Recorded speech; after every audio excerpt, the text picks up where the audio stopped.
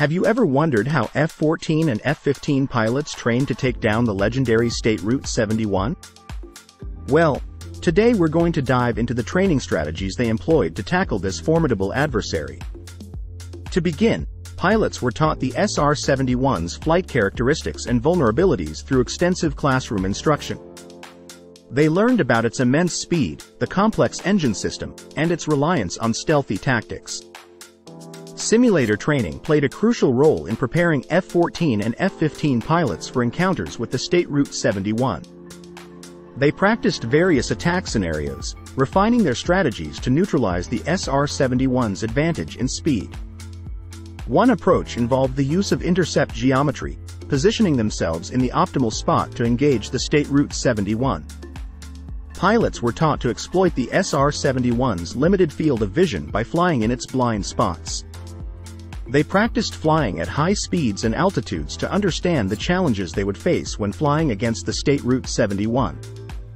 Target practice involved honing their missile accuracy to hit a moving target such as the State Route 71. Another critical aspect was developing tactics to counter the SR-71's evasive maneuvers, which could be difficult to predict.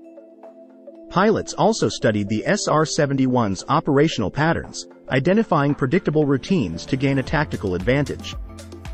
They constantly reviewed intelligence reports to stay updated on the SR-71's latest modifications and capabilities. Training missions were designed to simulate real-world encounters, integrating radars and other detection systems. In these scenarios, pilots had to learn how to differentiate between various radar signatures and prioritize threats accurately.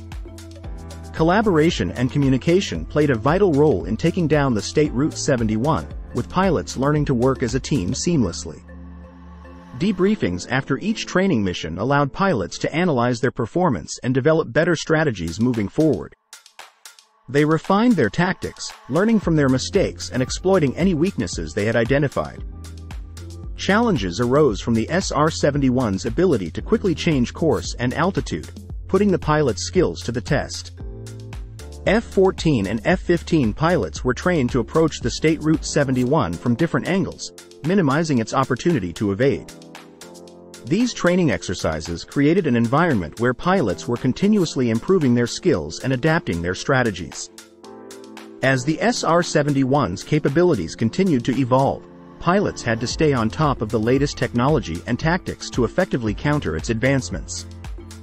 Despite the immense challenge, F-14 and F-15 pilots were trained to approach the State Route 71 with determination and unwavering focus.